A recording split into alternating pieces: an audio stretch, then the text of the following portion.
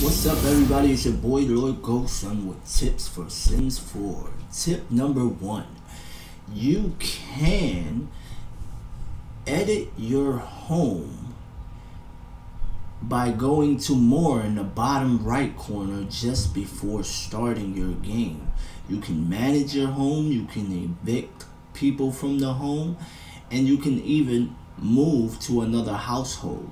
Now, mind you, you can do these things for every household within The Sims. All you have to do is go to your bottom right hand corner, go to more.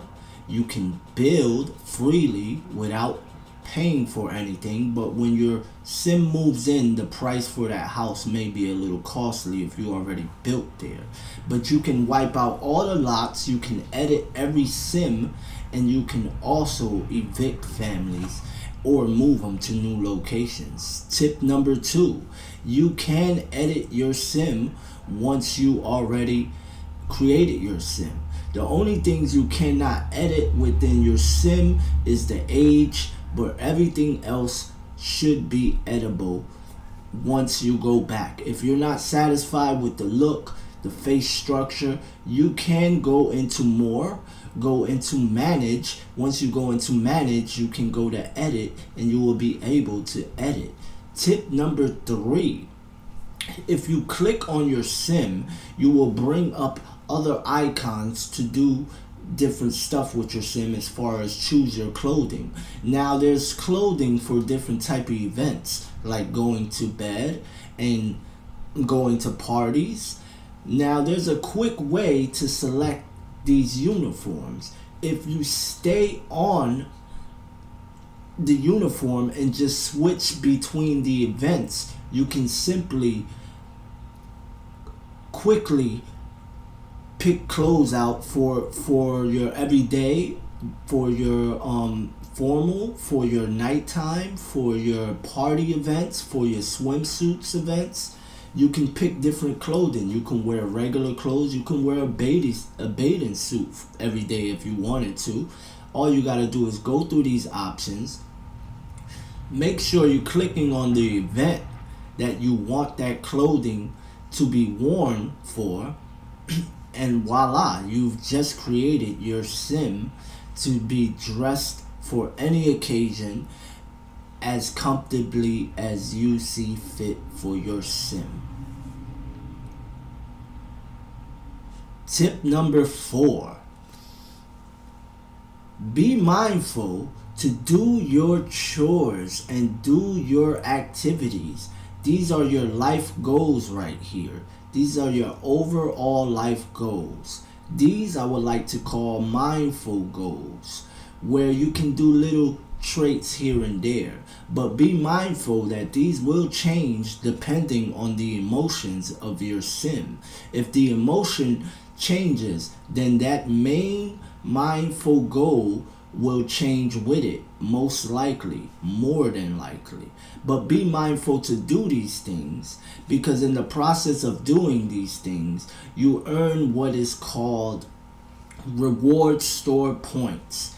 Within this reward store, you can buy little magic potions that can regenerate your energy, regenerate your hunger, regenerate your funness, regenerate your your hygiene. Now there's other ones I will be going into detail about, but this is just mindful tips for everyday playing and beginner players to The Sims 4 on console. So be sure to do these little side quests and these little side missions so you can go into your store, buy what you need. Be mindful that when you do buy it, you have to access your inventory like I am now and drink it, and you can place it in the world. This place it in the world comes into handy because if you don't have enough credits on a different sim to get something in particular, you can always use the sim who has more credits, buy that item, put it in the world, control the other sim to pick it up and use it for themselves. Be mindful of this. This can come in handy when you're in desperate and stressful times as a sim. Tip number 5. When repairing stuff, I will always advise you to never call a repair person. Because within repairing stuff, you gain the skill of repairing. And once you reach a certain level, I believe it's level 2 or level 3, you can then start to upgrade different types of items in your home, as far as your sink, your toilet, your shower. You can upgrade these household products once your repair skill is up to par. Also, when you repair, there will be little scraps of garbage that end up on your floor. Now, these scraps of garbage will give you scraps and different parts you need to carry out certain type of repairs for your household products.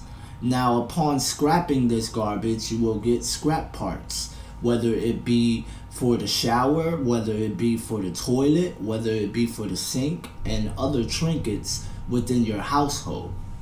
In just a second, I'm going to show you what the scrap piles look like, and be mindful not to just throw trash away, because some of the trash that ends up on the floor has scrap piles within it that you can scavenge for and gain those scraps for repairing and also upgrading other stuff. Now, this is a little introductory as to what I'm speaking about. Be sure to scrap your parts from these garbage piles when you repair, or if they just show up in your front yard from people kicking your garbage can over, which happens to me occasionally now that my son is a pain in the ass to everybody in the neighborhood. And also, be sure to clean up your garbage once you scrap everything that's in that garbage. Can't just be leaving a mess around. Nobody likes a messy sim. And last but not least, we got a bonus tip right here. Bonus tip, I figured this out about a day ago. You can click on the street and you can fast travel that way. That is so convenient, because some people just can't get to their cell phone, because for some reason I always fumble around when I'm trying to go reach for that cell phone and travel somewhere. So if you want to travel real fast without having to look through your cell phone to do it, just click on the street and it'll give you the option to travel.